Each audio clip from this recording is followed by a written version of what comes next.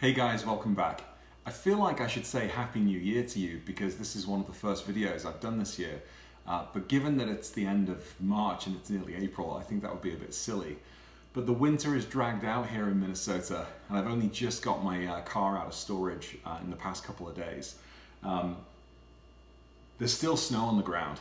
We had snow even just as late as a couple of days ago, but fingers crossed, spring's here. And I'm really looking forward to getting some new videos going. A lot's happened in the past couple of months.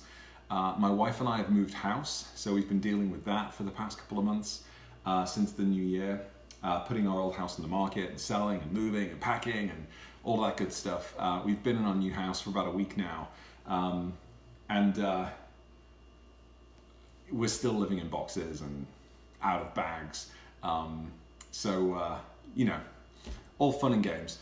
The exciting thing is that we've got a 3-car garage, which means I no longer have to put my car in storage for the winter, which is awesome.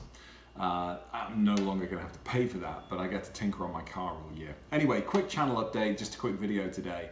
I'm really excited about getting some videos going. I've got a few things I want to do. I'm in the process of getting the Aerokit installed on my 997. I found a front bumper through the Minnesota Porsche Facebook group. Really nice guy who coincidentally lives about 10 minutes away from where I've moved to, had one to sell. So that's getting primed and painted this week, and I'm going to get to hopefully install it next week.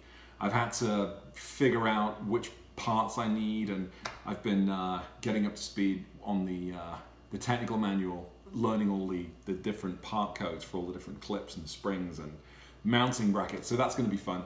I'm also going to put the spoiler on the back. I'm not sure if I'm going to go with the GT3 style Aerokit, the OEM one, maybe the GT2, I'm not sure.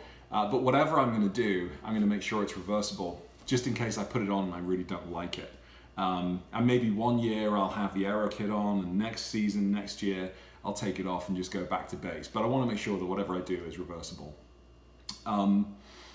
What else? I've got brakes to do, brake pads and rotors, another oil change potentially. But I'm most excited about getting the Aerokit on the go. We've also got one of the country's biggest cars and coffee events, so I'm told, here in the Twin Cities, across the nation. The first one is on April 7th. So I'm hopefully going to get to that, maybe meet a few Porsche guys. Anyway, thank you everybody for your continued support.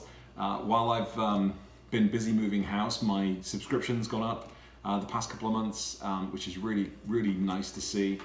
Please keep your comments coming. I'm really enjoying the dialogue, the back and forth that we're having on various things that I'm posting that you like or you don't like.